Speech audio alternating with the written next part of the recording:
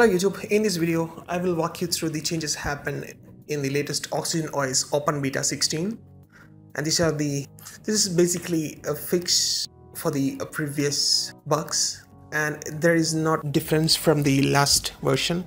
So here you can see I'm using the OxygenOS version Open Beta 16, which is running on Android version 7.1.1 Nougat with the Android security patch level March 1st 2017. So let's talk about the changes happened in this build.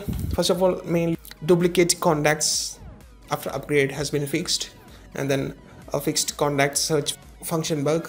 So if you get the contacts here, you can, previously I used to find many duplicates contacts here, but now everything is fixed.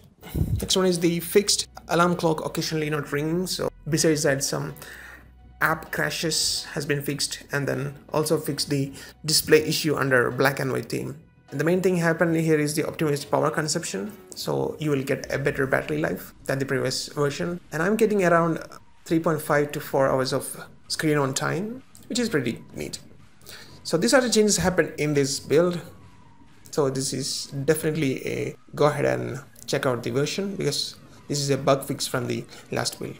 So I highly recommend this one to try. And if you are not getting the update, or go and check for the system updates, if you are not getting the update here, then you can download the VPN, Opera VPN, and then change the server to the Canada, and then search for the update again, you will get it.